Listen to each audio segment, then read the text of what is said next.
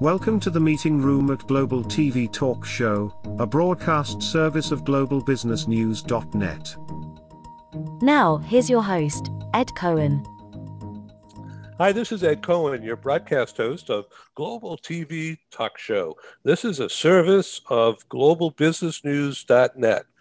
That's our holding company page. We want you to go and visit globalbusinessnews.net. It's free, nothing to buy, nothing to sign. But believe me, we know you're on the site. But you should take a look at globalbusinessnews.net. There's good links, there's good information, and it's all free. And one of my favorite is about how you can eat better, how you can build up your immune system. And so we have some science leadership thought on that, beginning with green beans and fish. But more on that later. I prefer red wine myself. With us today is a very special guest. We've known each other through business for a number of years, Mr. Craig Reilly. Welcome, Craig. Thanks for having me on the show, Ed. It's really my pleasure, really. So you're based in Dubai, have been there a long time, correct? Yeah, on and off 40 years. Oh, my gosh.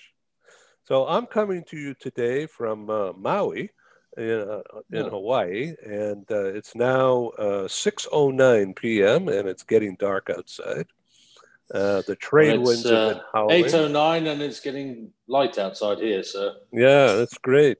Okay, so let's talk about the world we live in today with technology and how your company, Baggage Hub, Ltd., based in Dubai, how does technology apply? Boy, it's everything now, isn't it? Yeah, look, I mean, the world is experiencing, a fourth industrial revolution. We got to look at it in that regards. And whereas the steam power, the initial industrial revolution, took over 100 years to implement and go through its sections, the fourth one is not taking that long. If anything, the current pandemic in the world is actually expediting it to go a lot quicker than it has done before. Right. I mean, you even think even a year ago, would you have thought that the mass majority of the working population would be working from home off of the internet? No. In fact, beginning in mid-March, Paul and I developed the talk show idea to replace my in-person live meetings, which always were fun to do. Took a lot of work, but we didn't have the audience and the reach that we have now. And it's all due to the Zoom. So otherwise, you and I would never be able to have a conversation over in a meeting format. So we call this the meeting room. And the idea is education, conversation, rather than speeches. There's plenty of others who do webinars. We're not one of those. We do talk shows. And so, the concept is to have people just exchange ideas. The distribution, I want to talk about that for just a second for the benefit of the audience. The distribution of this program is going to go out more than 12 months starting tomorrow, worldwide, based on our website, globalbusinessnews.net, and I'll send you the link for your own posting if you wish. But we're going to base it there. We're going to promote its accessibility. We're going to distribute the direct link to this program to lots of people through IAM and Omni and just other contacts we have worldwide, FIDI, and others around the world having to do with mobility, talent mobility management. And we're going to be doing that every month for 10, 12 months as part of our marketing program. This is called Global PR, and we're here strictly to help promote your business, Craig, and to try to network with people. Our program is always free registration. We are supported by advertisers, and we're not asking you to buy anything, but if you choose to, we'll give you a good deal. It's up to you. But the benefit of all that talk that I just did is to explain that the audience is out there not only tomorrow morning, my tomorrow morning, but also a year from now. Yeah. And so the value of the information that we're going to exchange for the next 20 minutes or so will be valid and applicable a year from now in corners of the world. So let me ask you about Baggage Hub Ltd. This is a technological approach to help people prepare to ship things, track them, and deliver them properly, correct? Yeah. Well, I mean, the origins and the founders of Baggage Hub are in the UK, Simon and Daniel Bagley. They're long friends of mine. And we had discussed back in 2017 about doing something. And they had gone ahead and started their section in the UK. And then they brought me on board in 2019, and we started to work in the background on getting that up and running. And yeah, we've grown 28% this year. It just shows that there was a need. And we all have a moving background, logistics. And we looked at it in regards as, look at it, moving companies, as so many companies have an older matriarch that is not so open to technology, but the world is still moving that way. So we thought, how can we make those changes in a moving industry that ostensibly hasn't really changed? It has advanced in certain areas, whereas we wrote it down on a piece of paper to a telex, to a fax, to a computer now with an email. But ostensibly nothing has really changed. And whereas moving, you will always have a personal touch, and at some point a person will always touch on a client, as in communicate through a call, or have a direct contact through Zoom, as we are right now. Obviously, when we don't have Zoom, it would have a face-to-face. But yeah, everything else is through our technology, and it's something that was built in-house, and it continues to grow. Don't get me wrong. Did we get it right straight off? No, of course not. Nobody does. But we're evolving it. I think that's the key, right? Things change so fast that you can't just sit there and be like, oh yeah, I've brought it out, it's all good. No, of course not. We've learned things through trial and error. And all I can say is we're getting better. We're adding more features. We're adding more things. So yeah, it is good. But what we found is about educating the client. Right. Technology is great, but if the client doesn't understand the technology or isn't prepared to learn about it, it's a moot point anyway, right? So it's part of our next evolution is that training and communicating how the people can learn how to do it, right? So the idea of people putting in stuff, their valuables, in a box, and they're going to ship it. Whether, like, I'm in Hawaii, I'm in California, you're in Dubai. If we're going to ship things into the UAE, that's a long trip and a lot of handling. So it has to be packed properly, of course. Yes. Right. And so you teach through technology exchange, you teach people how to pack, right? And then you hope that the local service people follow through. Yeah. I mean, look, there's always two ways, right? You pack it yourself. And if you go onto our website, you can see the packing videos. They show you how to do everything that you need to do. I saw that, yeah. But at the same time, if you don't want to do it, which many people don't want to, our network globally will go and do it for you. Obviously, there's a cost, right?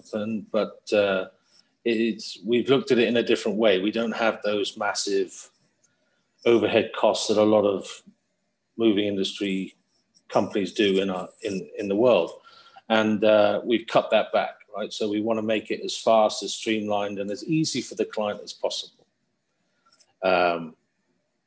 We track, as you said already, we track the shipment, so the client can go on at any point and see it, where it is in the world. At each point, a photo is taken so they can see what their goods look like, so they can see, you know, if there's any damages, all those sort of things. So again, we've taken everything that we've learned over 20 plus years in the movie industry and made it to a point where we cover every base. Yeah.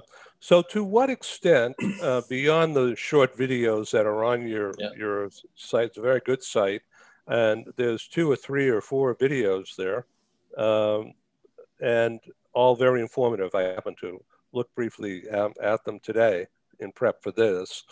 So to what extent further do you use video as a communication? Yeah, I think video is key, right, going forward. Even myself, I want to learn to do something I don't know. I'm trying to do something and I don't know how. What do? I go to YouTube and have a look and see how to work it, right? And I think as technology does advance in every aspect, people are going to go more to those mediums to try and find out how to make things work, right?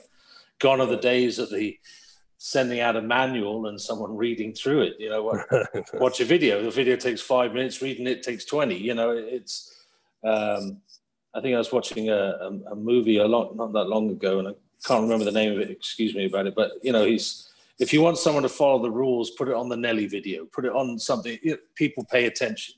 So I think that, you know, we are continuing that, and we will continue to bring out new videos. That's, again, it's about education. So we're going to continue that aspect in what we do. And now a word from our co-sponsors. You know, our programs wouldn't happen without the wonderful support of our advertisers. Here they are.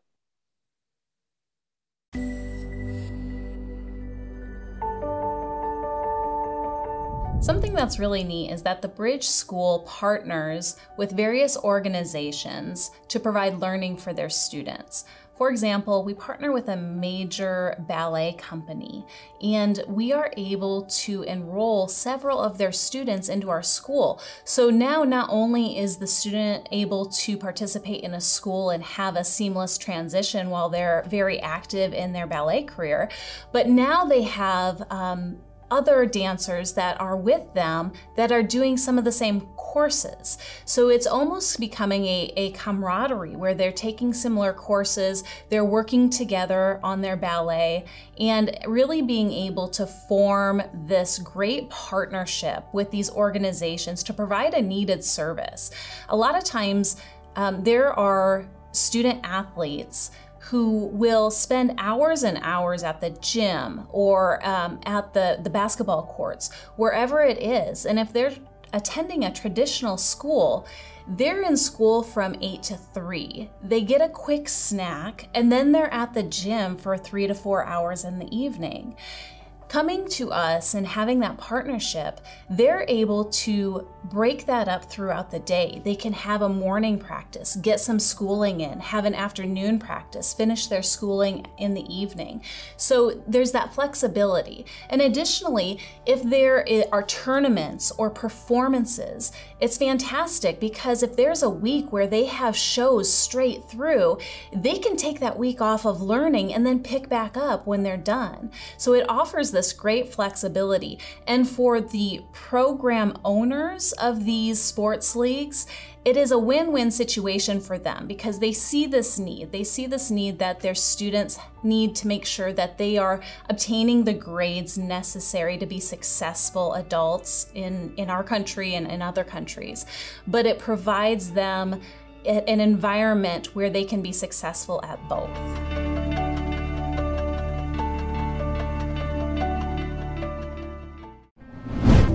This episode from the meeting room of Global TV Talk Show is brought to you by The Bridge School, the accredited international online private school of choice at bridgek12.org. Porch Light Rental and Destination Services. Reduce your renter lump sum or managed relocation costs.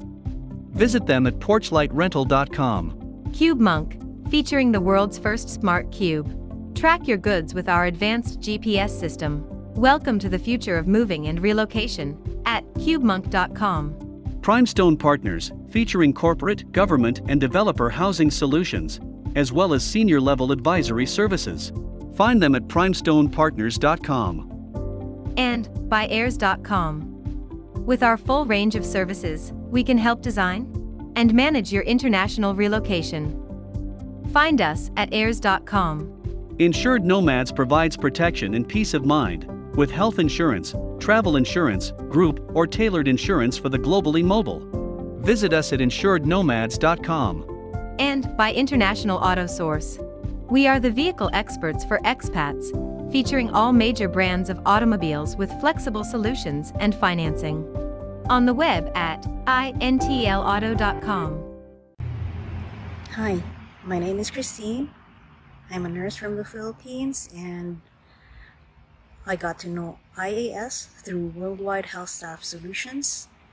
And I want to thank IAS, especially to Matthew, for helping me get my car stress-free, headache-free. And so I just want to show you the car that I got.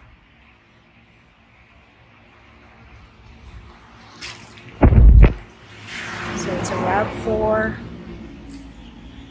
XLE 2020.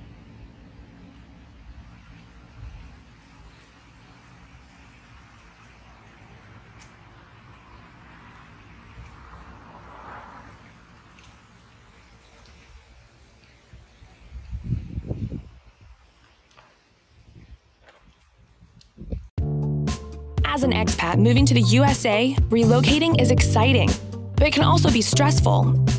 Getting a car, truck, or SUV for personal transportation is usually a high priority.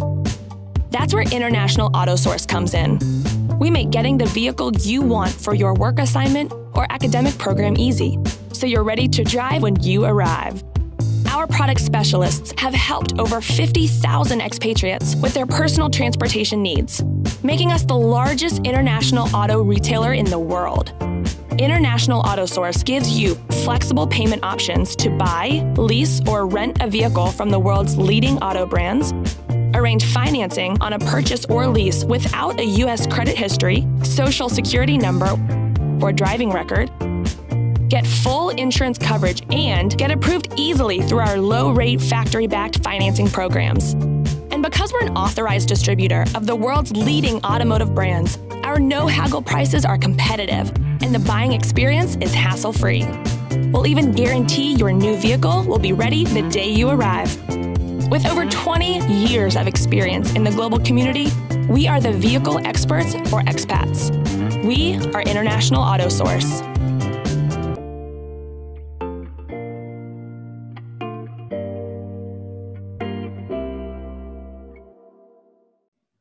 Okay, we're back with Craig Reilly with Baggage Hub Ltd. So let's talk about the UAE and the Gulf states. A lot of business going on now, isn't there? Yeah, I mean, Dubai is a poster child for this region's business entities. A long time ago, Dubai doesn't realize that they didn't have the oil, so they had to come up with something different. And Sheikh Rashid, Sheikh Mohammed's father, was one of the founding members of the United Arab Emirates with Sheikh Zayed in Abu Dhabi. Remember, the country's just celebrated its 49th year as a United Arab Emirates, and I've been here for 40 of them, so the country's only 9 years older. But it's Dubai didn't have the oil, so they thought, let's go into commerce, tourism, and so on and so forth. And they've really just blown past anything you would think. I mean, even if you came here in 2001, so say 20 years, almost 19, 20 years, the change is immense. And I can't see anywhere else in the world, and I've had very prestigious ability to travel the world quite extensively. I've never seen what this place has done anywhere else.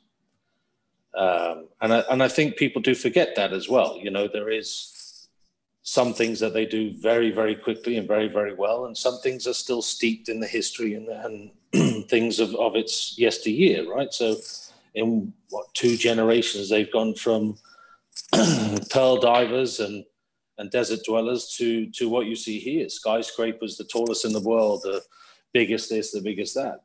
And these have all been done to draw people in for tourism and business. and we have hubs in the area, and that's what the original setup was. You have these offshore hubs where you can open up the business and own them 100%, because if you wanted to own one on the mainland, you had to have a local sponsor. And in the last, I think, month and a half, they've just got rid of that. So now you can own 100% on the land, on mainland as normal. So these are all big changes that they're pushing forward. Again, they've been talked about for a long time, but because of the pandemic, it's pushed it a lot further forward, and now it's into law, which makes a massive difference for things going forward. So what, I wanted to jump in and ask you about business. What does business look like, coming out of the pandemic and the vaccinations that are coming eventually everywhere? So first quarter will be kind of slow, but second quarter will probably be a boom. Yeah, look, I mean, from some of the work that we do, we know that we have a lot of files that are on hold. They've been initiated, but they're on hold waiting for the green light to leave. Now, the thing that is funny is those people have already left. They've already gone home, but their goods are sat here, or sat all over the world. It's not just here, right? But companies don't want to take that liability, which is understandable. You don't want to put anybody in harm's way because you're liable for the comeback, right? So, I think once we get the all clear for things to happen, second quarter, it'll be gangbusters, I think. But I think what'll be interesting is who's still around as an individual. And I think every company going forward, not just us, but every company going forward has got to look at their supply chain moving forward and who's still around and still has the capacity, which some do and some way don't. And I think that the future is more about collaboration. Yes. People are going to have to collaborate and no longer look at it in, well, this is my account. That's not going to work going forward. People are going to try it. They are. That's just the nature of business. But I think they're going to find very quickly that they're the ones that are going to struggle going forward because they don't have the capacity and the means to do it. And I think technology and collaboration will be key factors to any company's growth or future in any industry going forward, not just the movie industry. So our last live meetings, just for conversation about how things are different and how they might be going forward. We've done, in 2018, 2019, we produced over 50 live meetings across Europe and North America. And we play to about 1,000 people, spread out across that. Some 100, 200, some 20, 30. All of them are high quality, but we never did video and we never did Zoom. And it's so much work went into producing these meetings and cost, and then the program just dies, goes away. So now we've been doing talk shows with panels, bringing people together through this medium and using the chat thing on the bottom here, exchanging website, LinkedIn pages, and people have made good connections. And nobody is spending any money really, other than a few advertisers we have, and thankfully. And so the concept here is that this kind of a meeting will go on forever. But I think that as people get more comfortable with travel, there'll be a hybrid. There'll be groups of people coming together, maybe even a mob scene, I don't know, but certainly smaller groups. And I look forward to producing one of our live meetings with a hybrid mix of video in Dubai area someday, if not this year, then next. Well, Dubai is always welcome to everybody. You're more than welcome. Yeah, thank you. So I want to zoom in with you for a second about relations. Your primary customers are movers? No, I mean, we have a mixture, right? So the primary mover is obviously anybody that wants to move a small shipment, right? A micro ship, anything from 1 to sort of five boxes. Where we've put out, we're basically an FMCG of a moving company, right? So fast moving consumer goods, but we're fast moving goods. So that's what we do. There is a niche. It's not just here, it's globally. I think when we were looking at some of the numbers, just in Europe alone, there's 750,000 people that move these small shipments. Wow. And 95, 98% of the world's moving industry is not geared up to do it. Right. There are other competitors, of course there are, but good competition breeds innovation and breeds service. And we're happy with that.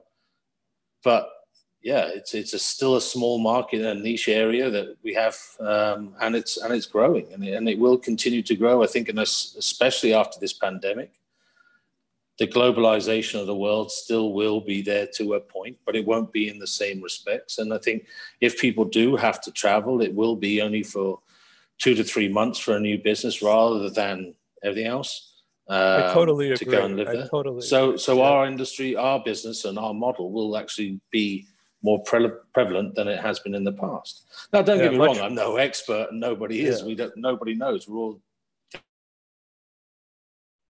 much more valuable. Thinking what we can do. Yeah, much more valuable going forward. Because I think, and the world might happen, the world of moving, relocation might happen, that people, transferees are encouraged to not move household goods. Just go somewhere and get rental furniture. Yeah. Well, I mean, you look at what's a nice company to think about, Amazon. Right, you want to go into the Amazon model is if you want to grow in Amazon to get, increase your sway in the business, to move up in the ladder, you have to travel, you have to go to their setups, and you're paid locally, right? So that's the other thing that is quite interesting with Amazon. So you wouldn't, if I'm here and I move to the States, I'd still be on my UAE salary, not my US salary. So it's interesting, right? So in that regards, you don't want to take a big house. You can't afford it, right? And people will want to travel, and they want to get there for 3 months, and then they want to be there for 3 months, and then there for 3 months, and they've covered the globe in a year and a half. They're back at home base. They're now seen those places. They've experienced it. They've done something that nobody else has done. And therefore giving them that experience for growth, right? So, that's the basis of what we put together here. Right, and those particular people will become much more valuable to the companies if the companies are wise enough to retain them and employ those skills. Exactly. Yeah. So thank you for being our guest today. We have about 5 minutes left. So packing materials, you're into that, just not the carton, but what goes in it, right? Yeah. Look, I mean, packing materials are a big thing, right? You want them to be thin enough that they are easily used, but thick enough to be able to take a bit of a bash here and there and keep the internal things right. So it's always a playoff, right? So you can go for a thicker one or a thinner one. It all depends. We try to obviously mitigate and balance as much as we can with that. But the inside is important. And most of our stuff, as you know, is through air freight. So that comes with obviously limitations. Can't take liquids, can't take cash, can't take, all the sort of relative dangerous goods, the same sort of things that you can't take on a normal plane when you go. But with a few more caveats, obviously, because you're not with the package. So there are a few more little bits and bobs that you can't take with you.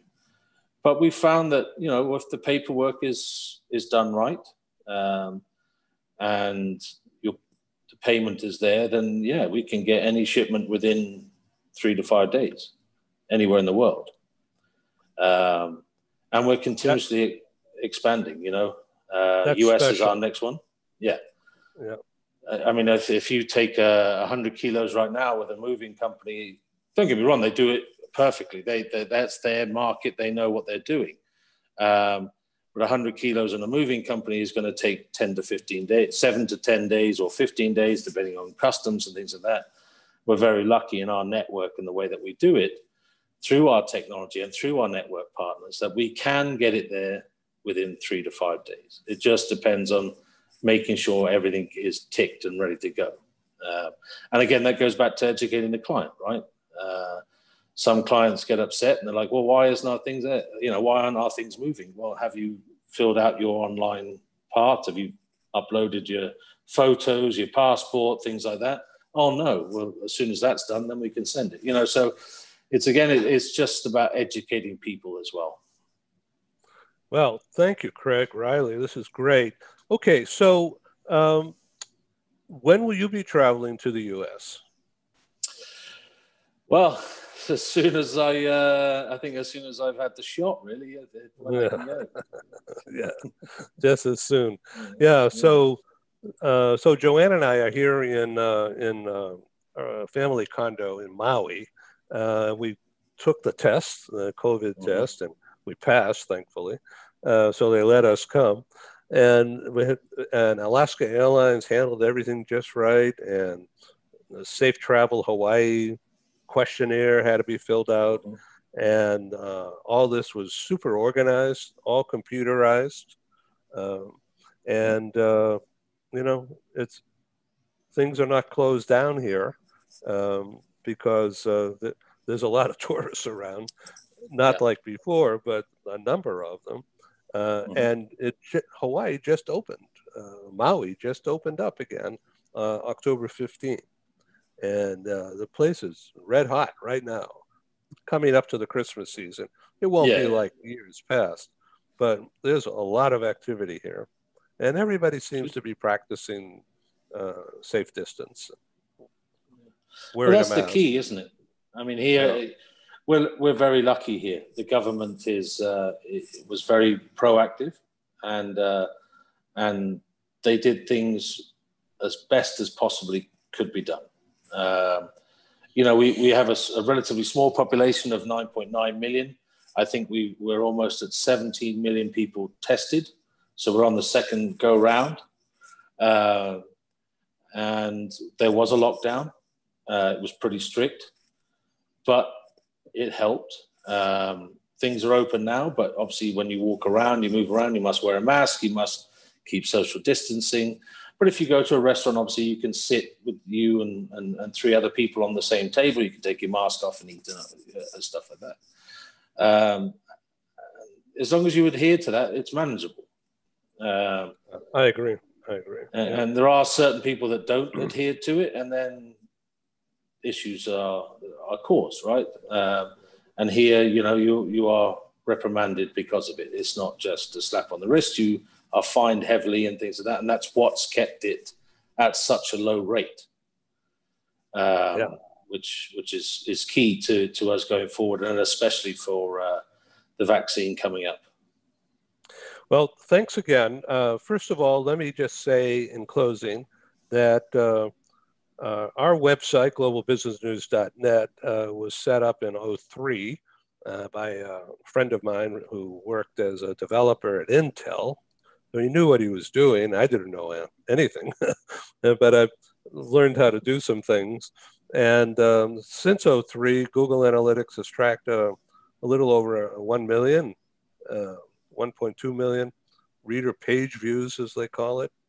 And but more interestingly, since mid-March up through last week, Google Analytics has tracked a little over 75,000 audience page views. And a lot has to do with programs like this that we're doing. And so it's red hot, a lot of eyeballs going forward. We don't suspect that number will drop off at all, maybe even increase as we diversify our programming. So I thank you for doing this, Craig, once again. Pleasure. People can reach you how? What's your website? www.baggagehub.com or .ae for the UAE. And craig.reilly@baggagehub.com is my email. All right, that's great. Okay, this show will be ready for public viewing within 24 hours. Lovely. And we'll send you the link. And thank you for again being on Global TV Talk Show. Pleasure, Ed. Have a good day. Yeah, you too. Bye-bye. Thank you. Bye. Thank you for joining us in the meeting room at Global TV Talk Show. Have a wonderful day, and stay safe.